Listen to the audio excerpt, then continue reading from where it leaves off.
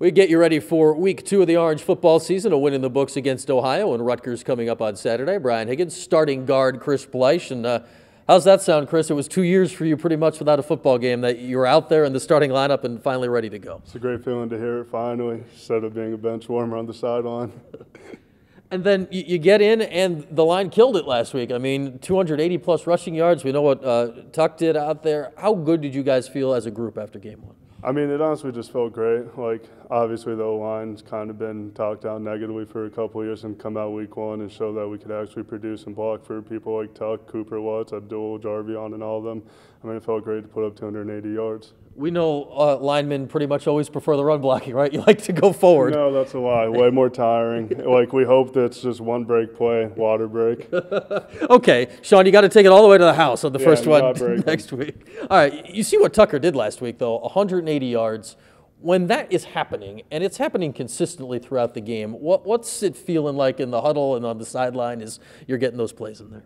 Honestly, the energy's just flowing. Like, once you hit the first big one, we just want to keep going, hurry up the tempo, try to worry out the defense, and just get in the end zone. Like, it sucks when you have a negative play, but you keep attacking good plays. You're just like, let's go, let's get it in there. And he hit the first big one on the first drive of the game, so that must have really got it going. Oh, that felt nice. And led to a touchdown on the first drive out there. Chris, for you personally, last year must have been frustrating because in my mind, you thought you were going to get cleared and get to play, and then it goes against you. How tough was that last year to not be able to help out? Oh, that was actually devastating because then I think the thing that killed me the most is when I heard the numbers. I think it was 250 players got approved out of 260 or something. I was one of the lucky 10 that didn't. I'm like, okay, makes sense, my luck. And then you see what happens after the season. Now, that's not even a thing anymore, but you can all get the one free transfer. When you look back on it, you're basically going to be one of the last guys something like that's ever happened to. It's crazy. I don't know how to explain it.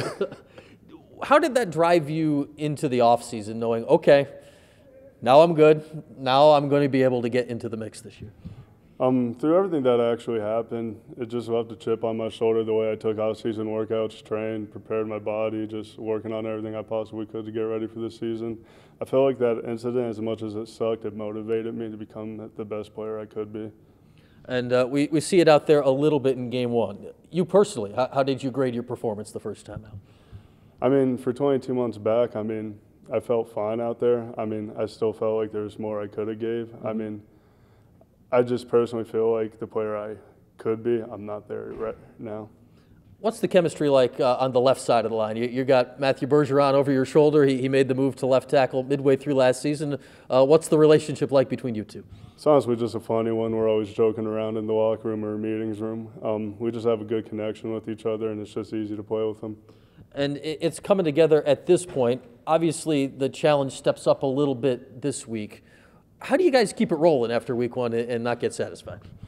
I mean, obviously a bigger challenge for us. Rutgers has a really good defensive line. I mean, I feel like the way you keep it rolling is playing with the chip on your shoulder. You see better competition. I mean, I feel like as good as we did week 1, I mean, it still doesn't prove anything to anyone in this conference. I mean, I feel like if we take care of business this week, we might start getting a little more respect for ourselves up front.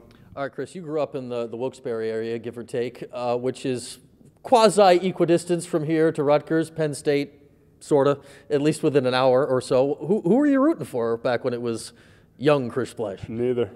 Who was it? I was whatever team my dad. Actually, that's a lie. It was Iowa. My brother used to love them, so I always piggybacked off of my big brother. All right, that's good. We got no problems with Iowa. We don't have to get mad at you for Penn State or Rutgers. No, I always hated those teams. Okay, what's this matchup like? Because it's Syracuse and Rutgers, where there is a rivalry, but it's not one that any of you guys have been involved with. It's been since 2012 since this game happened. So how does that sit on the game this week? That historically, yeah, this was an every-year game, but it's not happened in almost 10 years now. I mean, I feel like the fact that historically it is a rival that will play in, like, to some aspect, obviously the Big East and everything. Me personally, I never liked playing rivalry games because I feel like some games get overlooked more than the others. I personally take this game just as any other week, prepare the same for it. All right, lastly, Chris, first game that you get to play inside the Dome. What do you think that'll be like for you personally? I think it's going to be a crazy experience. I mean, for my OV, I personally love the Carrier Dome, and when I was there for the Wake Forest game, it was crazy. So I feel like coming in, this is a big game for us. It's going to be packed. I hope so. Pack the Dome, guys. And I'm just excited to play in front of all of y'all. All right, Chris, keep it going, and good luck this week. Thank you. I appreciate it. That's Chris Bleich. Listen to the man. Pack the Dome this week. We'll see him out there on Saturday.